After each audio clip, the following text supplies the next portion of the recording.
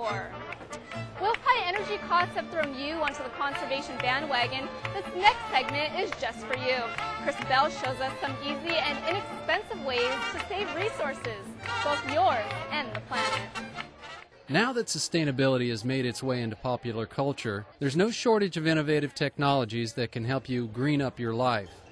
Yet among all the cool gadgets and whiz-bang inventions, the easiest and least expensive way to go green remains conservation. Conservation is not using energy, essentially. It's the ability to use less energy. And then there's also energy efficiency, is when you need to use something, you use it more efficiently. And while conservation may not be as sexy as solar panels or as hip as hybrids, it's a lot cheaper and it offers a host of other benefits. Conservation really helps Edison save costs. The less our customers use, the fewer power plants or generation is needed, and that is the cheapest thing to do. Also, our state continues to grow in population and more power is needed, and we worry about supply sometimes. So the more that we can shed in usage, the more sure our power supply is. In a typical building, the lion's share of energy goes to space heating and cooling. But if you look at where that goes, a good portion goes right out the window, literally. That's where the low-hanging fruit of conservation lies. The first thing to do is to find out where your leaks are. You can hire a professional to do a home energy audit, or you can do a simplified version yourself. You can go to your windows and see if they rattle. If they do, you likely have a leak. You can inspect the framing around it. If you have any daylight coming through, you likely have a leak there too. If you're having trouble locating leaks, you can do a basic version of a home pressurization test. To do that, you simply close all the windows in the house, turn off all combustion devices, stove, water heater, and then turn all the vents on, bathroom vents too. Then you can use something like incense around your windows and doors and see if the smoke moves anywhere.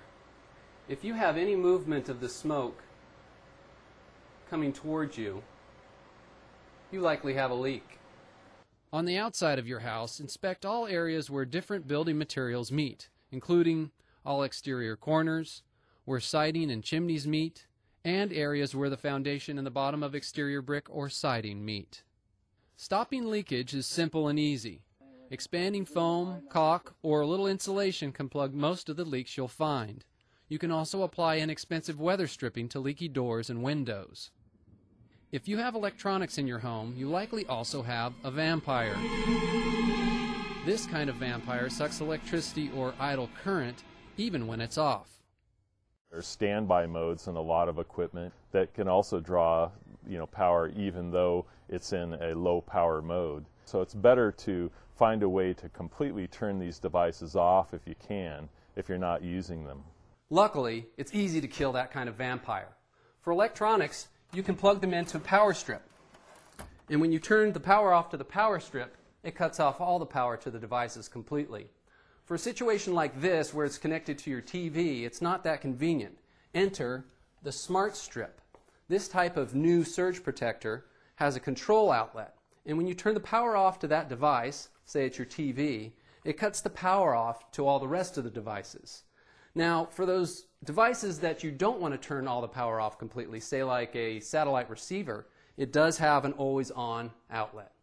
While this device costs a little more than a typical surge protector, the manufacturer says it can pay for itself in saved electricity in less than a year. Weatherizing your home can reduce heating and cooling bills from 10 to 30%. To learn more about conservation techniques, go to our website, citytv18.com. Well, that does it for this month's episode of Inside Santa Barbara and our time here at the Old Spanish Days Fiesta festivities. Next time, we'll take you somewhere new and keep you up to date about other stories happening inside Santa Barbara.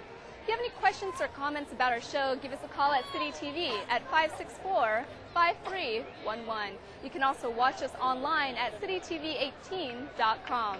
I'm your host, Rachel Senes, and remember to get involved inside Santa Barbara.